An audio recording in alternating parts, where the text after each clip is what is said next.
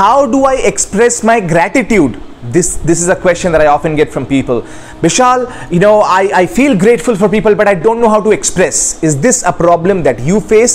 In that case, I'm going to give you 4 ways to express your gratitude on a day-to-day basis to other people, so that you can express your gratitude and you can feel more happier than you feel right now. Number 1 is verbal gratitude.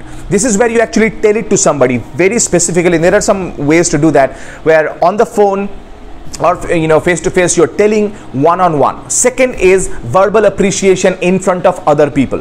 This is where you're not just telling them privately, look, you're a good person, but you're telling, in front of the team, in front of the family, like you are making them feel recognized. That's very, very valuable, very, very important. Third way to express gratitude is long text form. Don't just say, hey, thank you for your friendship, or thank you for being my boss, or thank you for being a good employee, but write a long one. Like, be specific. Tell them why you are feeling grateful. For example, it can be a long message. I get a lot of them. I send a lot of them every single day.